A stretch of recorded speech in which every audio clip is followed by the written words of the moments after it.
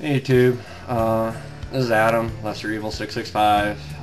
This is actually my first video response to somebody where I'm actually in it, and it's not like a slideshow or cartoon characters.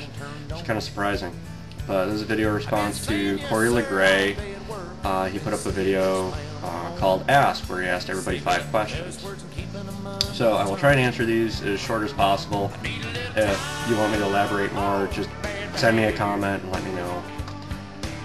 But the first question you asked was, what do you worry about or fear?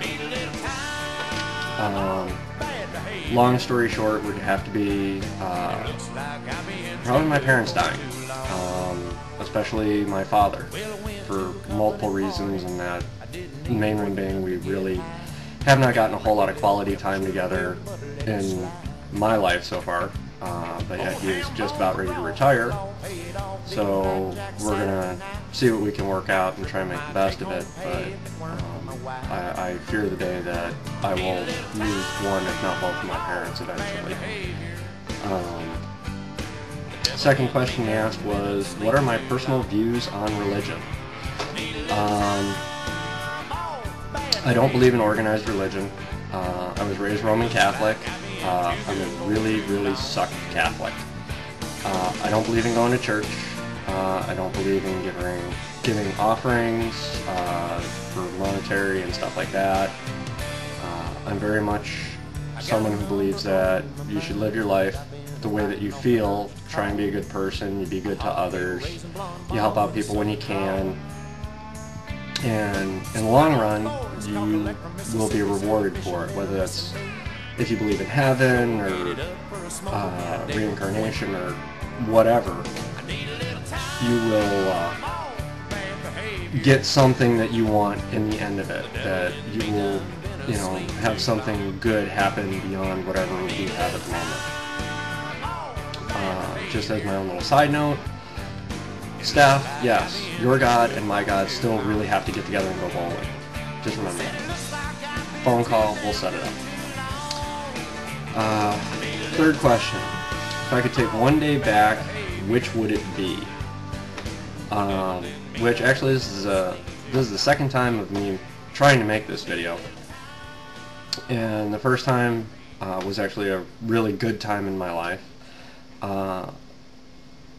To be on the other side of it, seeing how it's the second time I'm making this, if I could actually take one day back, it would probably be the day I married my ex-wife. Yeah, kind of obvious on that one. Fourth question.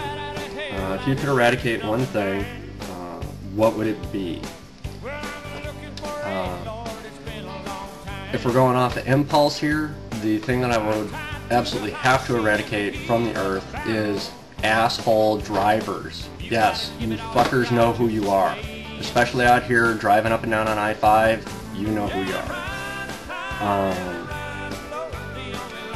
On a more serious note of it, because I know that'll never fucking happen, I would really like to remove diseases.